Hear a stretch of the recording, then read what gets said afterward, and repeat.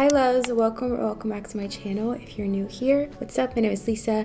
Definitely make sure you subscribe. So I'm filming another girl talk get ready with me for you guys today. I had you guys send in questions through Instagram again, and I'm just gonna answer them. So like always, the products I use will be linked down below, but I'm not gonna like talk about them while I'm using them because I just want to focus on answering the questions. And if I talk about every product, this video is just gonna be way too long. So I'm going to link everything down below, and some of it might be affiliate links, just so you know. I get paid a small percentage if you purchase through my links, but you don't have to. You can also literally just look it up yourself. Just quickly do my baby hairs, then I'm gonna grab the questions and get started with my makeup. And yeah, okay, let's see. The first question is, how do you feel about dating in this generation? Wow, dating in this generation is, in my opinion, really hard. Not because dating is hard, but just because a lot of people have different mindsets. Some people in this generation are like fully ready to like settle down and are looking for something serious, and then there's also a percentage of people that aren't ready for that at all, and I feel like those people get mixed up too much. So it's really hard to find someone that has the same intentions that you do. And it doesn't even mean that they're a bad person, or you know, that you guys don't get along very well. Like, everything can be great, but if you don't have the same mindset and goals, and you're just like in a different path of your life, then that can totally like ruin it, I guess. So I feel like that makes it really hard to date in this generation, and I don't like dating in this generation. I don't like dating at all. I feel like I've never had a positive dating experience. I don't know, dating is just really hard, and I prefer not to do it. Like, let's just move on until we can actually be in a relationship and we can skip the whole dating part, because it's just so bad. I don't know what I'm doing with eyeshadow yet, but I'm gonna look it up later. What makes you the happiest at the moment? I thought this was a cute question to answer because I feel like it's just, you know, very lightweight and just like genuinely asking. This isn't hard to answer, but I feel like I'm probably not going to answer in the way that people would expect me to. But I feel like the one moment where I'm like really happy is when I'm just like with my mom and with my brother and with my dog, and we're just hanging out and just having literally so much fun. Even if we're not doing anything special, I feel like we always just have so much fun together. So yeah, just being around people that I love makes me really happy, and being with my dog makes me really happy. I miss him all the time because he lives with my mom right now, and he's gonna stay with her as well because he's more her dog than he is mine. But you know, I'd say that. And also, I just really enjoy when I have like my like kind of nighttime routine going on, and I've like smoked, and then I'll like just grab a snack and I'll watch some like Twitch streams, and I just feel so good, like just in my zone, not worried about anyone else. I'm just chilling. Stuff like that really makes me happy, and I notice that I really need that to be able to just like recharge for the next day, if that makes sense. I think that makes me really happy, and just being with the people that I love makes me happy. Feeling confident without makeup in front of a guy. When I was younger, this was definitely something I was worried about, and I'd be like, oh, what makeup can I wear to bed that's not gonna come off? But now I'm at a point where it's like, if a guy doesn't like me without makeup and he doesn't make you feel confident, that's already not the guy for you. Because I feel like most guys anyways prefer when a girl doesn't wear makeup, because they know they can like touch your face. It's very annoying when you're wearing makeup and they can't touch your face when you're like maybe kissing or something. So I prefer not wearing makeup anyways. A lot of times I even try to, like, when I meet a guy for the first time, I try to actually not wear makeup, because I feel like if they like you in that moment, they're good, you know what I mean? Like, they'll see you, I guess, at your worst. They'll see you at your worst, and then it'll just be like up from there. You know, if they see me with a full face on another day, they'll be like, oh damn, I didn't know I was talking to this girl. I honestly just wouldn't really worry about it, because I don't think guys even realize when you're wearing no makeup or like natural makeup, or like they only really know what a full face is. I think, like, I don't think guys can tell if you're wearing like light makeup and no makeup. They literally cannot tell. So maybe start out, like, if you feel really insecure, you can start out with just some light makeup, maybe some mascara, you know, some brow gel, a little bit of maybe blush or bronzer, and then slowly just like get to a point where you can like not wear any makeup and be fine, because that is really important. You don't want to feel insecure around a guy, especially if you end up dating him. Like, you want to feel completely confident in, you know, your own skin. Someone asked me about the best contraceptive method, and I wanted to put this one in because there's obviously not one that's the best. You know, everyone's body is different. Everyone's gonna need something different. I currently have an IUD in. I will answer another question about this later, so I'm not going to go into detail about that right now. I would say go to your doctor and see what your options are, and then figure out what will work best for you. You might have to try a couple before you find one that works, because honestly, everyone's body is so different and everyone reacts differently to different birth control. So yeah, literally just go to your doctor, look at your options, and start trying out whatever you think might work for you and go from there, because there's not one right answer for that. What's the key to saving money? I'm gonna do a video on my streams of income and everything. I want to do that maybe next month or something. I haven't planned it out yet, but I do want to do that eventually. But I wanted to put this one in because I just want to tell you guys that I think that saving money in general isn't even that hard, but I think where people struggle is having money to save. Like, you can obviously say, oh, I'm going to save money, but you actually need money to put away and still be able to, like, you know, pay your bills. And for a lot of people, that just isn't the case. I know what it's like to not have money. I grew up with nothing, pretty much. So I know what it's like to want to save really bad, but not being able to because there's no money to save. So I think, like, the right answer to this question would probably be having money to save. Because if you have the money and you can still comfortably live your daily life and pay your bills, even while saving that money away or putting it away, that's when saving's going to be easy, because you're not going to miss the money, if that makes any sense. But I will be doing a whole video on my, like, streams of income and kind of how I go about financial things, and I'll try to talk about that more in there. Someone said how to have top tier coochie, and I thought this was really funny because, you know what, you don't have to do anything. Guys, literally, they'll take anything. Guys will literally take anything. You honestly just have to do the bare minimum, you know, make sure it's clean, whatever, and you'll be good. I mean, let's be honest, they'll take anything. How to deal with yeast infections. It makes me feel dirty, but I'm very hygienic. Never know how to pronounce that word. Yeast infections honestly have nothing to do, well, it can have something to do with your hygiene, but in general, it doesn't have to do anything with that. Like, you can get a yeast infection from anything. So I wouldn't be too worried about, like, feeling dirty or anything, because it's really not, and you can easily just, like, get rid of it. You know, we can buy something at the drugstore to help it.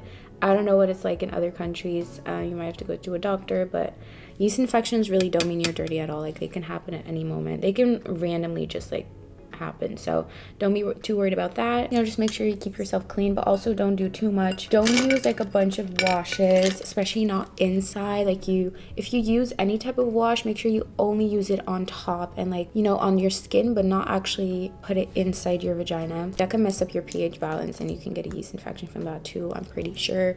So I would say, you know, just make sure you're clean, but don't overdo it, because then you'll probably be more prone to getting it anyways. So how do you remain consistent with your work and goals? I mean, my answer could still be useful to a lot of people, but I also just want to say that my job is not like your average, like, 9 to 5 or, like, whatever job. Because with me, it's like, if I don't work, there's no money coming in, pretty much. Like, I have to do work and I have to put out videos and content for me to get paid. Like, I can't just sit on my ass and just get paid.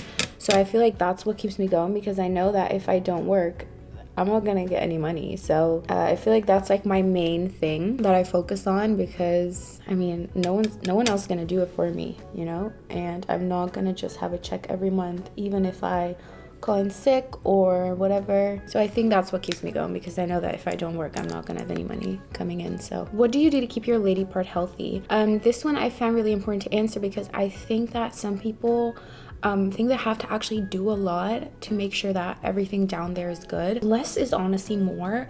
You don't want to do too much, you know, when cleaning it. Just clean it with water and, like, maybe a washcloth, and you can use, like, feminine soaps on top if you want to. I only really use that when I feel like I've sweated a lot that day, or during the summer, or on my periods. But you really don't want to do too much, because your vagina cleanses itself. It will do the work for you as long as you just keep it clean by just washing it in the shower with water, and that's it, you know. And you want to make sure you obviously change your underwear twice a day. Like, don't go to bed with the underwear you've worn all day. and vice versa. Like, don't wear the underwear you slept in all day, because that's obviously not going to be very clean. That could be a tip, but in general, you really don't have to do much but the bare minimum. So does the IUD have side effects? And also, a lot of people were asking me for an update on my IUD, so I'm going to give you that. I've had it for, this is my 4th month now, and I have to say, part of me is really happy that I have it, because obviously, like, the reason I got on it is because I didn't want to get pregnant, you know? And I have the copper IUD, by the way, just for anyone who doesn't know. Part of me is really happy that I have it, because obviously I don't have to worry really about getting pregnant. I don't have to do much. It's already in there and it'll prevent it. Part of me is hating the side effects that I'm having. Like, my period, obviously I'm still in my 4th month, so a lot can still change. My body still has to get used to it. My periods last for like 9 days. It's so bad. Oh, I bleed so much. It's insane. Especially the first period after I got it put in. I bled a lot, but that's quite normal.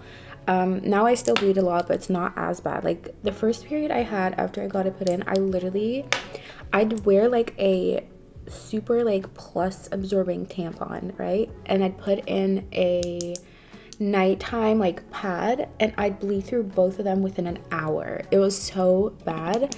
And this was during the time that I was moving, so I was literally like not even home. I couldn't clean myself. It was so bad. It was during the time that I had to be in Rotterdam like every day to do things at the house before we could move in. So it was like worst timing ever. I was having really bad cramps. Right now, this right away answers your question, by the way, on what side effects it has, and this is going to be different for everyone, by the way, but for me, the side effects I have are really bad cramps, longer periods. Hopefully that'll go away. I have cramps obviously during my period, but I also experienced them. I literally had them this morning, even though my period isn't supposed to come for another week. I'll have cramps and like back pain randomly, which is really frustrating, just like between my periods. Sorry, my nose is itchy. Like, randomly I'll get cramps and stuff. My last period, like, I started spotting 2 days early, and I was like, okay, my period's coming early, and then it stopped, and then my period came. So that was something I wasn't used to, because before I got my IUD put in, I had a very consistent cycle. I had a cycle of 28 days. My period would last like 4 to 5 days. I'd be done. It was honestly great. Like, I wouldn't bleed that much, and now it's just like fully changed. I think my cycle is still 28 days, but my periods are longer. So every like 28 days I'll get my period, but I have my period for like 9 days. So like, I barely have any weeks or days where I don't have my period. Like, so I really hope that like slowly goes away and like my body gets used to it, because I feel like if it would stay like this, I would definitely get it taken out. So I'm hoping it'll change, because like, I've been thinking of like, dude, I need to get this thing out. I hate it. I don't like it, but I know it's the process that I have to get through. Yeah, those are the side effects I've had. I'm pretty sure in one of my other Girl Talk Get Ready With Me's, I talked about like my experience right after getting it done, and I feel like in those I explained a bit better, because I don't fully remember everything anymore. So if you haven't seen those, I suggest watching them back, because I talk about it more in there. I don't know, as of right now, I'm obviously still keeping it in, and I'm just hoping my body will, oh, my hands are so dry. I'm hoping my body will kind of find a way to, you know, adjust to it, and I'll just be fine. But if I continue to have periods that are like 9 days long, and I continue to have cramping in between periods, I'm gonna get it taken out.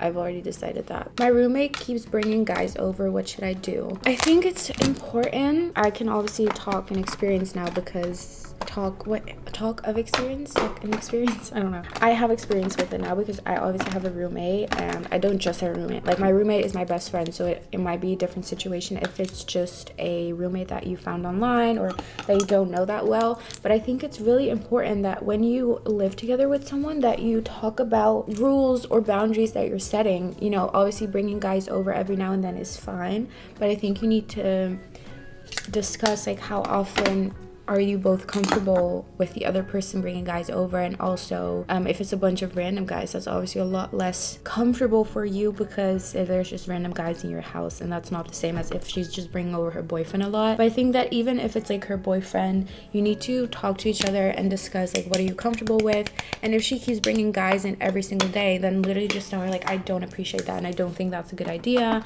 totally fine with you, you know, having someone over a couple times a week, and you need to decide decide for yourself how often you are comfortable with, but definitely just speak out and talk about it. It's not going to get any better if you don't say anything, so I would just talk about it. Obviously, if she gets mad or if it creates a problem that maybe you guys shouldn't be roommates. Let me just see what I'm going to do with my eyeshadow. I need to look on Pinterest real quick. Makeup. My hands are so dry, but there's no need to put moisturizer on it right now because I'm still doing my makeup. I've got setting powder everywhere. I saw someone do like brown liner and mascara on TikTok, but I don't have brown mascara, so I'll have to do that another time. This is really cute, but I don't have a green liner. Should I do orange? Oh, that's actually kind of cute. Okay, let me pick up the next question while I do this. Is it normal that I'm 21 in a 3-year relationship and I've never had an orgasm? So I read this and I was like, that's really sad, because would I call it normal? I don't know. I also wouldn't say like, oh, it's crazy, because I feel like there's so many women that just don't ever orgasm with their man. I would suggest, like, obviously if you've been in a relationship for 3 years, maybe like get into like toys or something. I feel like you should be comfortable with your partner to talk about that when you're together for 3 years.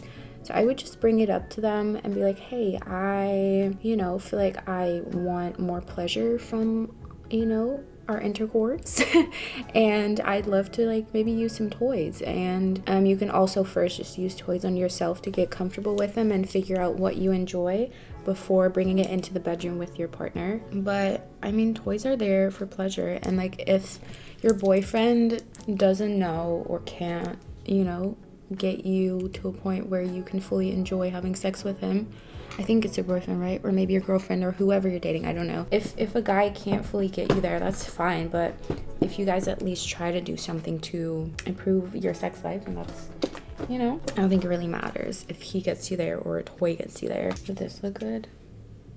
I'm just gonna try it. Oh, that looks really nice. That's so cute. I love that.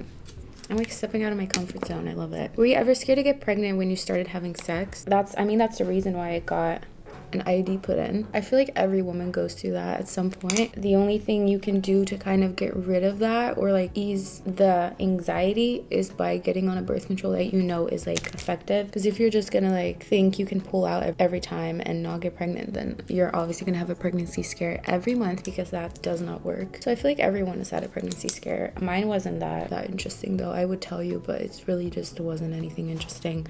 But I feel like most women go through at least one where they just are convinced that they're pregnant, because your body can really fool you. It's insane what it can do. Do guys care about ingrown scarring? I thought this was so interesting because I totally get where the insecurity comes from, but I promise you guys don't even notice that stuff. Like, they don't.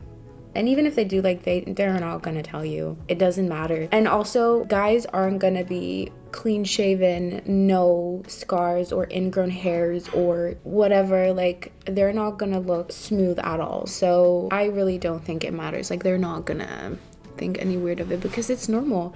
Like, I feel like every person has something that's, either a scar or an ingrown hair. Like, it's literally fine. And you'll notice that when you're with a guy and just like look at their body for a second, you're gonna see something. They're like, oh, he has a scar there, or he has like, I don't know, pimple there. Like, it's normal. I kind of like this makeup. Damn. Marriage in your 20s, would you ever get married now? My answer is no. First though, I don't even feel like, if I won't ever get married, I'd be okay with that, if that makes sense. Like, I don't think I have to get married in my life. I'd only really get married for the wedding. Like, I think a wedding would be really fun, and like having a dress and everything, and having like friends and family there. But I really don't care about marriage that much, to be honest. When I was younger, I did. Like, I really romanticized it, but I feel like at this point it's like, whatever happens, happens. And if I don't get married, I'm totally fine with that. But I want to get married right now because that's a huge commitment I'm not ready to make at all. Okay, so someone asked me about staying clean for the entire day, and I think they meant as in like not sweating, not smelling bad. And I've answered this in my last girl talk as well, or the one before that. I don't know which one it is, but you're not gonna smell good all day. You're not gonna be out all day and come home and be clean, and that's fine. Sometimes you smell bad, just take a shower. Like, it's literally okay. I don't know why some people, I don't know, obviously this isn't an attack or anything. Like, I'm literally just trying to make you guys feel better, but I don't know why people think that, or like who came up with that thought of that you have to be clean all day and you have to smell good all day. Sometimes maybe you want to just like not shower yet, and that's okay.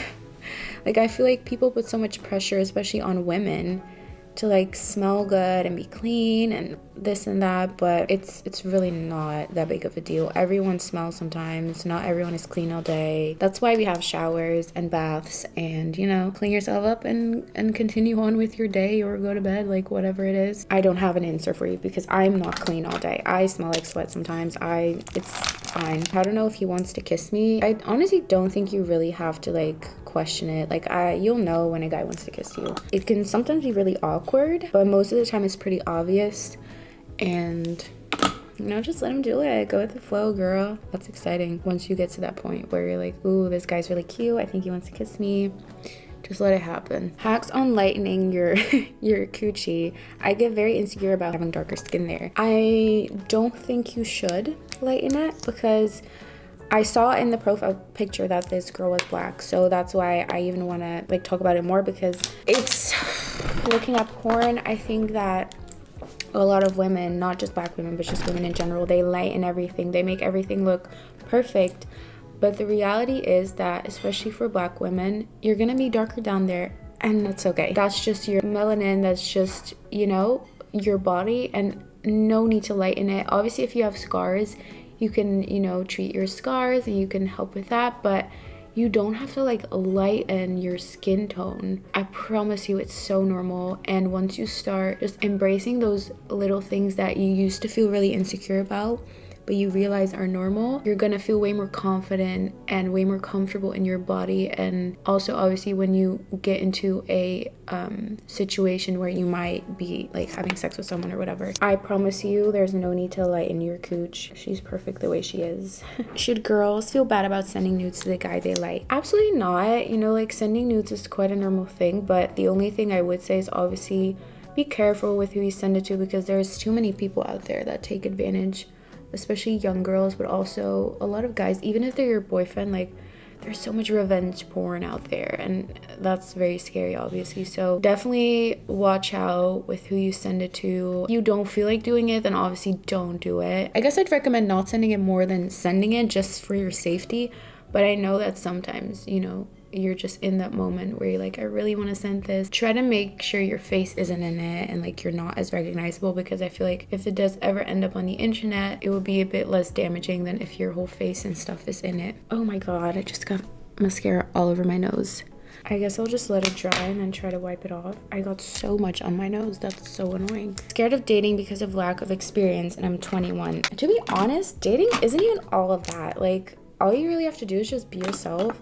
Like, you don't need any experience, because 9 times out of 10 people aren't even gonna notice. Like, just act like you're meeting up with a new friend, and literally that's all you have to do. And obviously, if they're like making moves and stuff, just kind of go along with it, you know, go with the flow. But besides that, especially if it's like a first date, usually not a lot happens unless you're having a really fun time. It's really not that special, and you can just be yourself, like you're meeting up with a friend. If you really like someone, you're gonna like slowly kind of make moves yourself without really thinking about it. That's my experience anyways. Like, obviously it's gonna be different for everyone, but my experience has usually been like that. I'm trying to figure out what I'm gonna put on my lips. They're very crusty right now. I'm gonna do a quick lip liner.